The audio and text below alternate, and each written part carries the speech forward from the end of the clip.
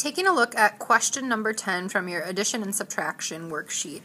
I'm going to rewrite this down below so we have a little bit more room. We have 12 equals b plus 3/4. Okay. We are solving for for b. Sorry, I'm not really functioning today.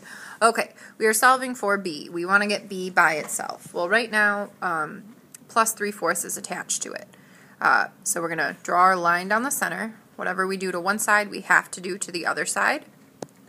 I'm going to start off by trying to get b by itself by subtracting 3/4.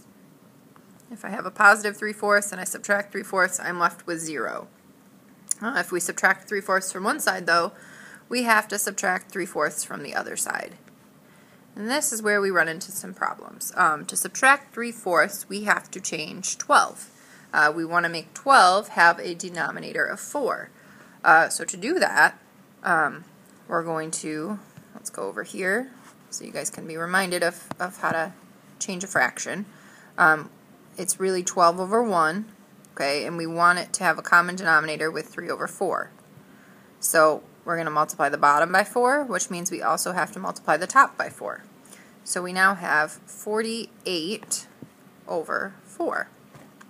Okay, so let's change that 12 real quick into 48 over 4. Okay. Now let's continue.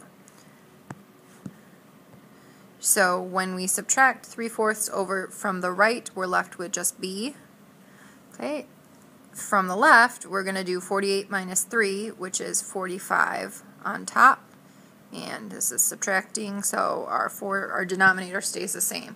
So b is equal to 45/4, which if we do some long division real quick to see how many times 4 goes into 45, we end up with, oops,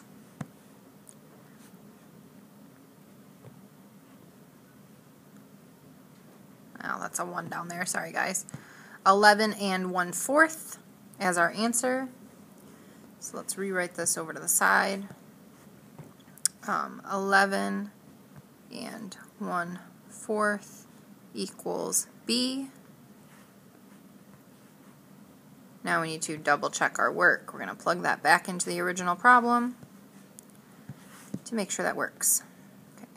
12 equals 11 1/4 plus 3/4.